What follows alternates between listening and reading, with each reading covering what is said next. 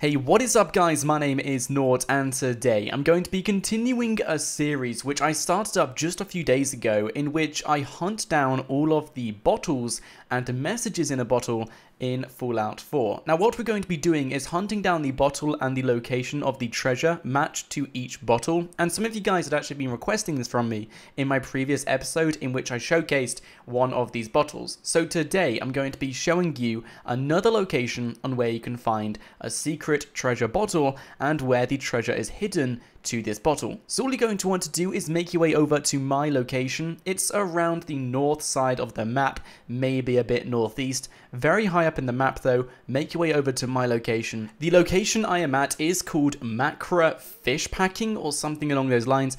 Macra Fish Packing, as you can see. And once you are over at this location, you will then see a small bottle with a small note in it, just located on the sand, which says bottle message, difficult to kill. Now what this is a small treasure hunt, which is leading you on. Once you have picked up the message, you will read off a riddle, or you might read off a sentence or a joke or something. For example, this bottle says, come out to the coast, we'll get together, we'll have a few laughs. So this is of course a small riddle, and it's basically asking you to come out to the coast. And of course, this is leading you to some treasure. Now, if you want to try and find out where the treasure is, it's actually very close to this location, so you shouldn't have any difficulty finding it.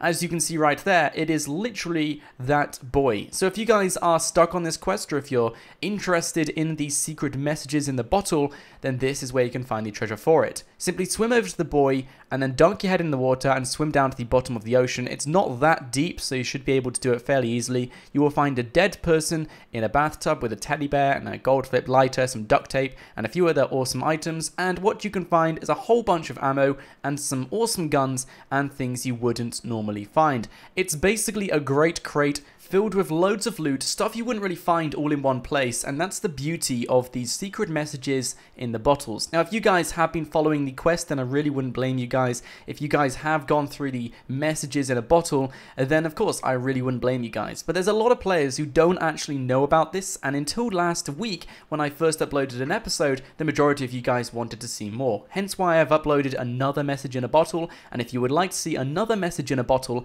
as well as some more treasure, feel free to let me know down in the comments, and in just a few days time, or even tomorrow or later today, I will be sure to upload another message in a bottle and continue the hunt. If you know any other locations on where you can find some more bottles, be sure to let me know down in the comments section below. But guys, I hope you did enjoy. If you did, be sure to smack that like button, and if you are new here, I do recommend you click that subscribe button as well, as you'll never miss out on any more Fallout 4 content every single day. Anyway guys, my name is Nort, and I will see you guys next time.